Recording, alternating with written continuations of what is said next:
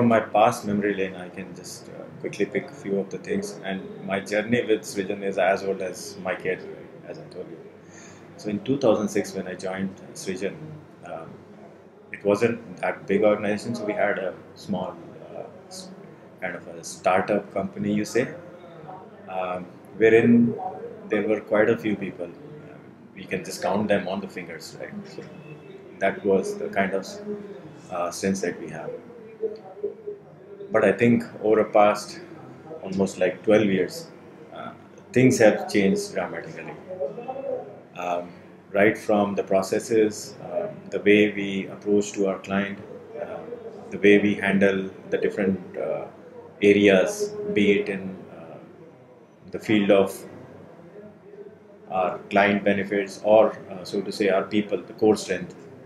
So those things have changed dramatically.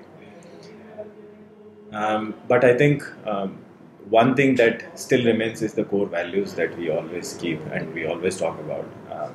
I mean, we can say that is the core value or our DNA of Srijan that we have kept it. Yeah, so Ishan, you may want. yeah, I mean, I joined shortly after. I mean, not shortly, 3 years after. Yeah. Right? So for me, it's going to be 9 years this year.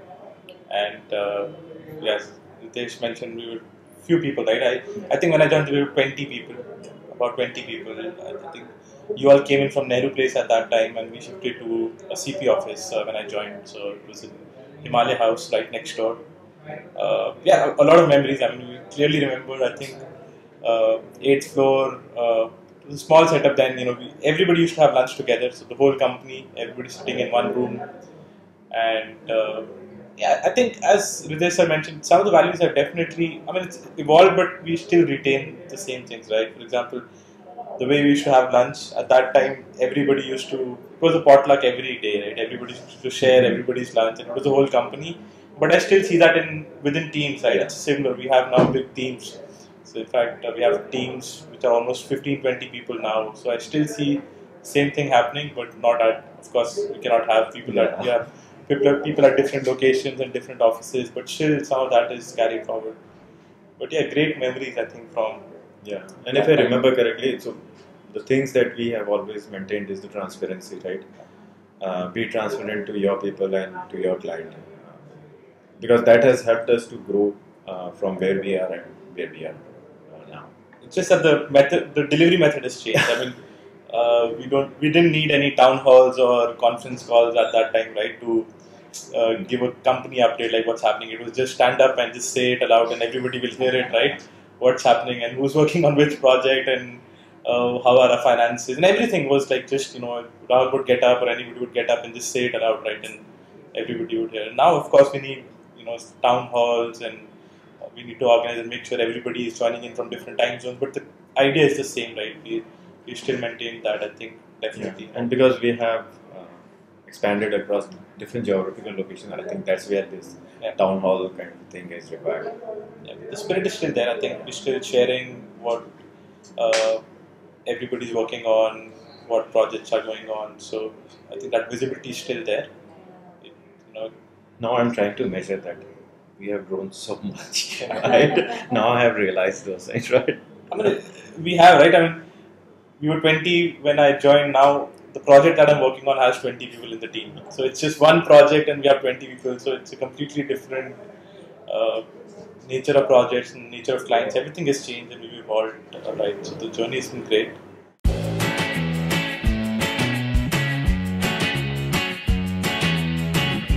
I think the first client with whom I had an interaction, and he's still in touch, although he's not a client right now. So do you remember Michael Cannon, right? Yes. Yeah. So he has been a great client. Learned a lot of things from him. Although he was in a different time zone, so I had to cope with that time zone. He was in US, and since we were operating from India, so there was a overlap that was required. So that was like a sleepless nights at some time because after all he was our client, so we had to serve him. And I remember during that time, since my kid was too young, so at that time it was kind of managing both aspects as a parent and as a sort of employee, and then as a vendor for that particular client. So yeah, I think because we put in those hard effort at that time, I think that's where we have been able to sail through, and that's where we are right now. Right? Because I think hard effort, although in the initial stage it may seems like a bit of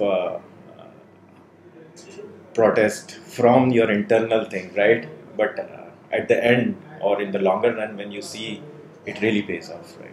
And that's where I have learned things, right? Yeah. I mean, No, Ishan, similar. I mean, one of my earlier projects was in Kalam. I think 8 years ago, and I'm still in touch with the client, right? So Giri and Gaurav. In fact, we became good friends. They're in New York as well, so I met them recently as well. We go out for drinks and dinner. So still in touch with them. There've been several such clients. I think it's primarily because the thing in which I was really pleasantly surprised at when I joined Srijan was the whole team.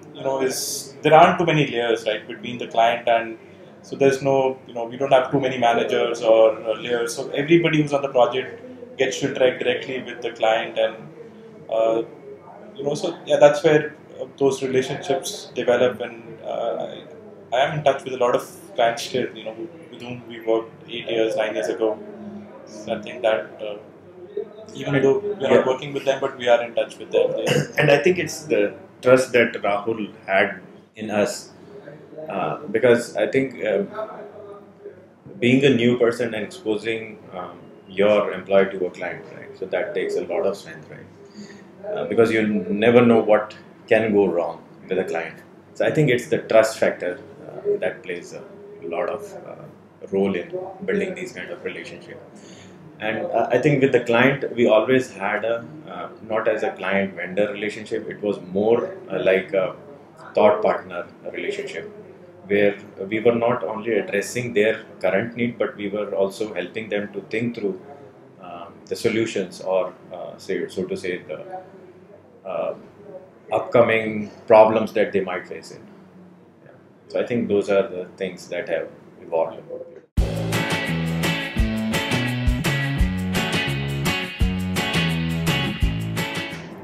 I think on a personal front, and it's always a challenge. For example, to even take time off, right? I mean, when I joined initially, working long hours, it's something you want to do. I mean, I wanted to do that, and I never felt the need of. I never faced this challenge, but somewhere midway, 2 3 years into the job, I wanted to travel or take some time off. It was always a challenge to how to approach that, because working in a small team, 2 3 people team, if you remember those days, right? You 2 people on a project, 3 people on a project, right? And it's like it's almost, if you go away for a week, what will happen to the project? Who's going to take over and other things? But then I realized that it's not that hard, and especially in Srijan, because the organization supports you so well. It's just a matter of, I think that's something that a lot of us can learn, and we need to learn as well, as to how to take proper time off, take a break whenever you want to. So one of the learnings for me is just to communicate, right? Communicate early, communicate, articulate that you want to take some time off, plan it accordingly. Make sure you're not the only one who knows what you're doing. So always pair up with somebody, make sure the knowledge is there in the team, right? So that and it's great for the project as well. I think as an organization now, we encourage people to take time off because it's great for the project. There shouldn't be too much dependency on a single person or a few individuals. So I think it's great for yourself to take some time off. It's great for the project if the key person takes a time off. You get to know how well the team is prepared for it. So that's something that I've learned over the years, and how to do that. And as an organization, Srijan really helps with that, because I also, even within a day, right, if I have some personal work, I can go out, right. I remember when I was in the CP office, I used to always, if there wasn't any work, I would go step out for 2 3 hours, do my personal chores. I'd go to the bank, do some stuff. If I could do something for my family, I'd go ahead and do it, right. There's no, in my personal opinion, there's no work-life balance. It's just life, right. So this is life. So I think Srijan encourages that. So if you have some personal work during the day, we can take care of it, and catch up on work later. So those small things you can do, and you have to learn all of these. It's not that, and it's difficult when you join an organization. You try and expect there must be a protocol, there must be some rules around this. How should I do? How many leaves do we have? But it's not really like that here, right? It's just a matter of work and working with your team, and teammates support you in that as well. So even in my current project, if I have to take some time off, I pair up with somebody, and then that person takes some time off, I cover for him or her. So these are things that I've learned over the years, and it was a challenge for me for sure initially. And I think there is one aspect to this, right, which you shared, the planning, the transparency, right, that is to keep the client and our interaction transparent, so that they know that these are the things. And planning, of course, plays an important role in this. How about you, sir? Yeah, I mean, initially I had a great lot of challenges, right? Especially maintaining personal and professional balances. But over a period of time, I have realized that one thing which really worked for me is better planning, not in terms of personal but professional life also, which includes communicating clearly and crisply that what are the things that are coming up, and what are the plans for your next phase of deliverable, so that if, let's say, if I have to take certain leaves, so we can just plan accordingly. The next thing I highlight is more about articulating, because I think that's where I still lack few of the things, right? But I think articulation in terms of communicating clear picture to the client, so that is important, because after all, at the end of day, right, so we are working for a client, and unless until he doesn't know about our plans, I mean, it will be unfair on the client's part, and unfair to yourself also, because you will be doing unjust to yourself, you will be stretching out. So I think if you maintain that kind of collaboration with the client, things will improve.